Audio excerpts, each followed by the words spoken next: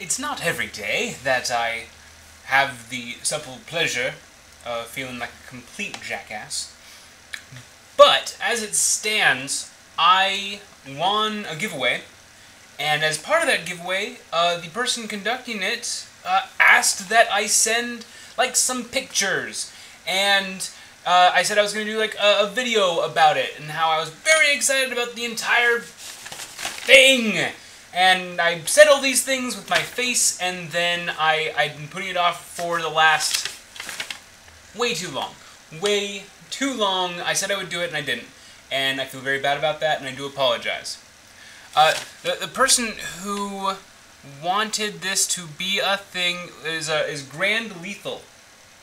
Now, I'm going to go ahead and include a link to their YouTube channel down below. It's going to be there. Take a look at that. He does interviews. He does unboxings. Really decent guy. Check him out. That said, what did I win? What did I win? I won Marvel vs. Capcom 3. Now, you say, insipid. Marvel vs. Capcom 3? That is a PS3 game. Last we checked, you do not own a PS3. But the household that I live in does. Now, that does afford me the capacity to do this. That's very exciting to my face and should not be overlooked.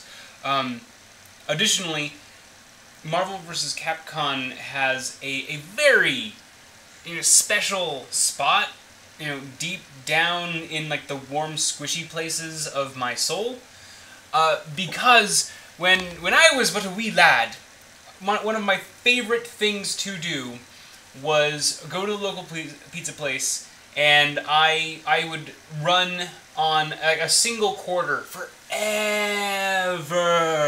playing Marvel vs. Capcom. I thought myself somewhat decent at the game, and I enjoyed it a great deal. Since then, I have found any number of people who are infinitely more skilled than I am, and it makes it difficult to enjoy it in that capacity, but there's still so much nostalgia just tucked away on one bloody cover. So, Grandlethal, thank you very much. This is totally awesome. This is going to be part of my long-term display.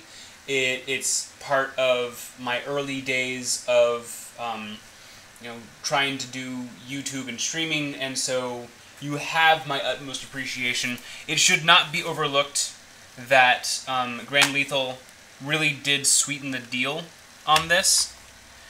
This isn't just the game. It is the game, but it's also a signed copy. Some of the voice actors involved with the creation of the game signed the booklet and the box, and that is too cool for its own reasonability. And again, Grandlethal, very cool. I am filled with appreciation and a desire to revisit this game. Endlessly do I say unto you, you have my appreciation.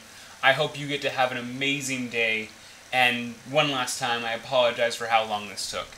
I hope you can forgive me, and I hope that we get to continue working together in the future. Take care.